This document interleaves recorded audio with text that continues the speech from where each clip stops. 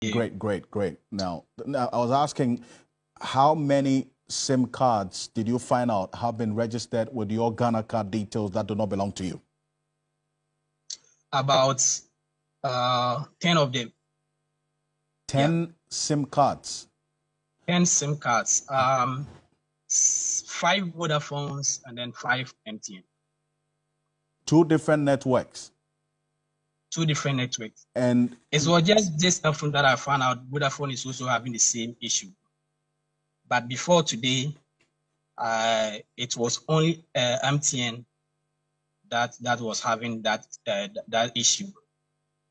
So 10 SIM cards have been registered with your Ghana card detail that does not belong to you, or all those SIM cards don't belong to you? Yes, I didn't do that.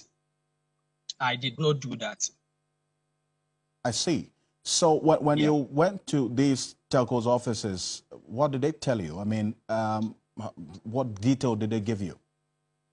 Yeah, I've only went to MTN office. I'm here to go to the Vodafone office. So like I was having challenges with one of my Momo accounts a few weeks ago.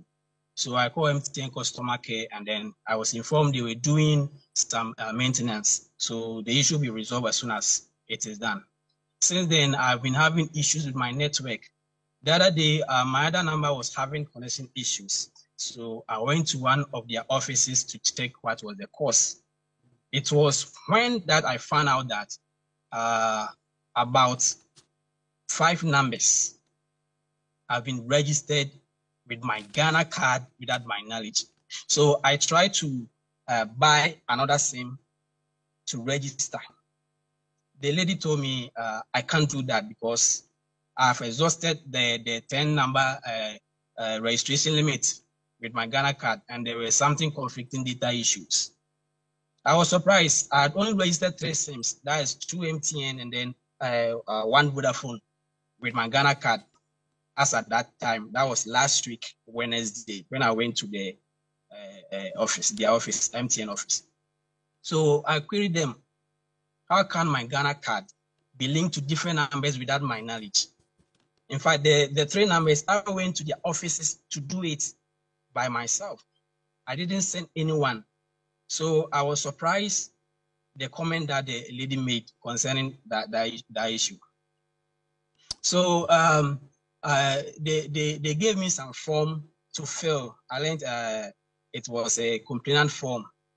So that was Thursday, and then they told me that they will call me from their main office, that is from Accra, so that they verify whether I am the one that did that complaint for them to delete those numbers from the system.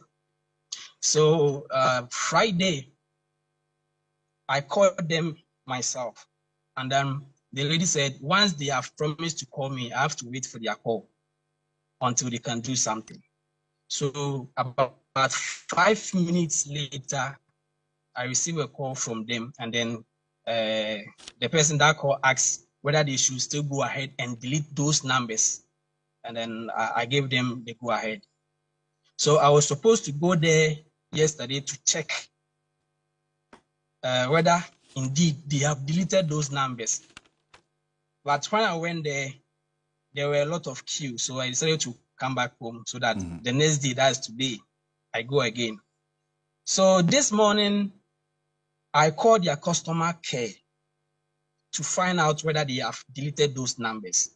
And then the attendant told me that they have indeed deleted those numbers. And I asked him, so how many numbers that they have in their system that are linked to my Ghana card right now?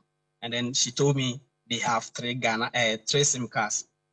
But the way that the lady was, talking to me, I didn't like. So I had a friend who works with MTN, one of their offices, and I called him to check whether what the lady told me is true or not.